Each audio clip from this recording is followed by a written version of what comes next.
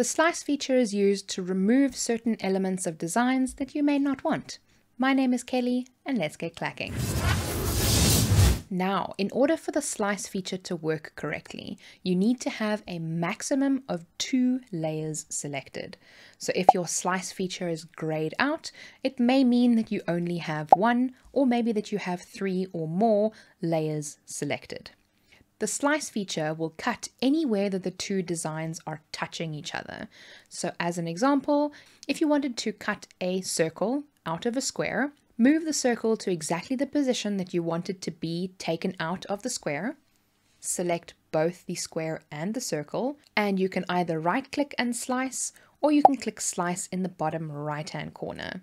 Using slice is a really good way of removing parts of a design, or maybe even separating out a design to change the different colors. Let's say you just imported an SVG, or a scalable vector graphics file, and it is a nice phrase with a bunch of words, but it's all in black and you want to cut it out of different colors. Use the slice feature to separate out the parts that you want and change the colors. The slice feature is very simple but very powerful to be able to manipulate your designs and get them to look exactly the way that you want them. Next up, we're going to look at the weld feature, so I'll see you there. And remember, be kind to someone today.